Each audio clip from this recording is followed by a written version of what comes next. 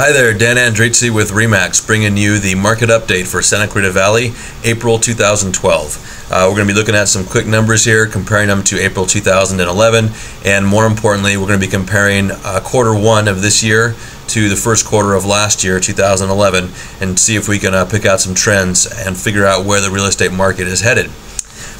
We're looking at total residential listings in the Santa Clarita Valley. In April of 2011, we were up to 1,191 properties for sale. We currently have 668 properties for sale in April 2012, representing a decrease of about 44% in the number of homes for sale. Next, average list price. We have seen a jump of about 11.5% year to year from April last year to April this year. 412 to 465. Is our average list price number there, $465,000 this year.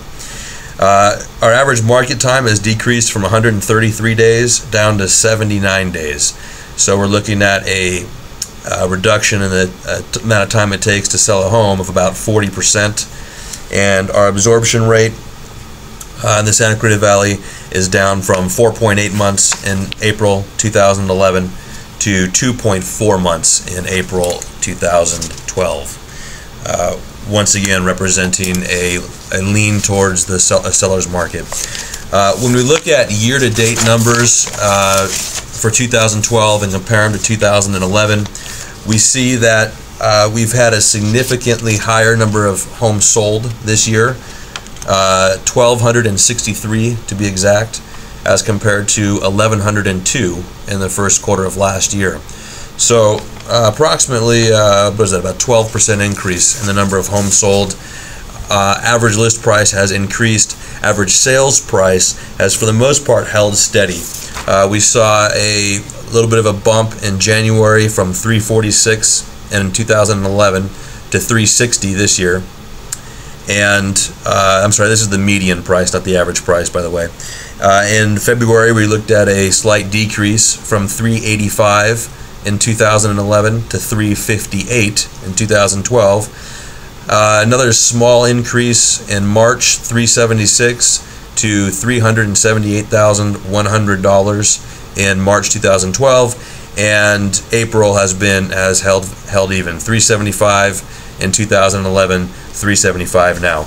So if you look at all these statistics, take them all into account, our total number of homes available has decreased, the average list price has increased, the median sales price has remained steady, and the total months inventory, or the absorption rate, has been cut in half.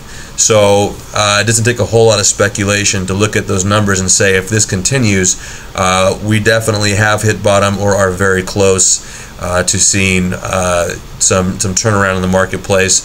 Not saying that we're going to again see double-digit appreciation like we did in 2004 and 5, but we are already seeing multiple offers on properties selling out in 1 and 2 days, and this is good. This is what we need. So let's hope that trend continues. And as always, if I can help you with any of your real estate needs, please feel free to find me at danielsellsscv.com and findvalenciahomes.com. Thanks for listening, and I look forward to talking to you soon. Bye.